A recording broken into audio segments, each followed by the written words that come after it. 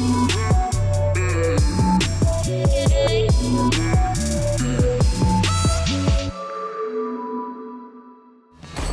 time for some change. You wanted simple for your first job back. Doesn't get simpler. We need to find the person who took that case.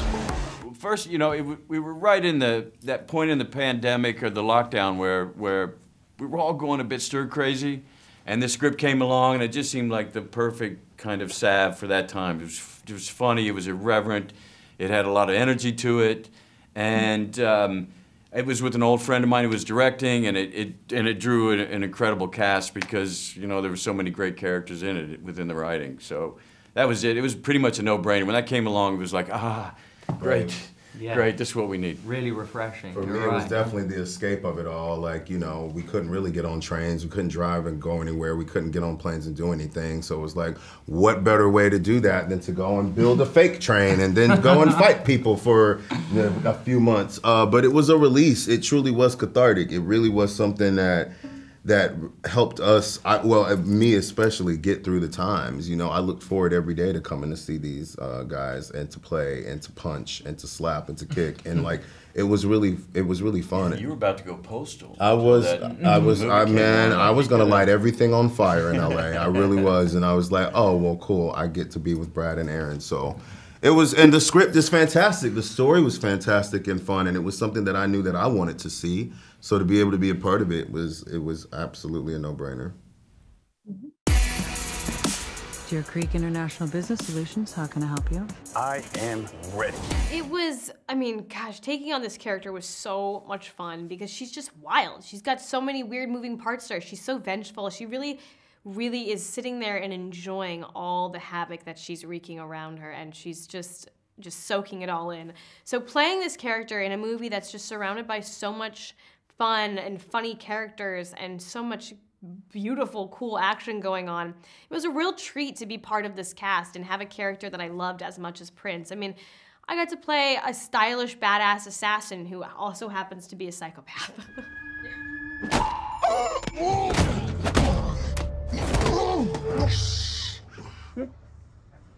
I mean, there was a lot of COVID protocol. You know, we're in a tight, confined space. You know, like a little tube train car, and so there was that we had to get around, and the testing. You know, just the hoops we had to jump through to be able to film a movie during.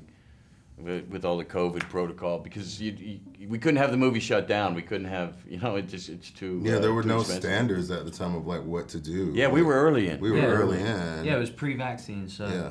I'd say the Oh, same. we were, weren't we? It was before. I'd say the barrier of that was really hard because you've been used to the way of filmmaking is such a family environment, such an intimate thing to do. So you build such a, and I think as an actor you feel vulnerable, so you kind of build this character, you know.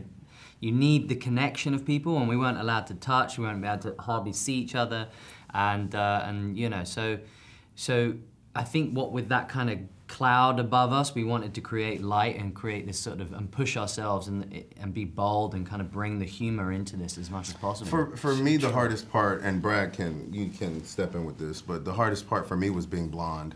It was incredibly more difficult than I thought it was, and by difficult I mean the easiest thing I've ever done, because blonde is it's just easier. Just doors just open. It's just things just happen. I couldn't believe how much people wanted to give me when I did this movie as a blonde. Oh my God. No, but it is true. Like I still don't know what half the crew looked like because they had to be so protected and shields and masks, and it's a bit of a shame because, as Aaron was pointing out, it is a wonderful family during the shoot. Something else going on here? Yeah, I'm not the only one on this train looking for this case. I had to become immersed and comfortable with a posh British accent, which was very fun. I was excited and nervous about that. I had to kind of really get into the groove of learning how to dismantle a gun and putting it back together. There was a lot of cool elements that came into preparing for Prince, but most of all, just like making myself feel comfortable, really getting to know that character inside and out, and just showing up and having a good time is what made Prince what she was. I mean, I was able to play around with some of the coolest actors ever and just improvise with them and find this character. You sure you want to talk this out? Not particularly, no. okay.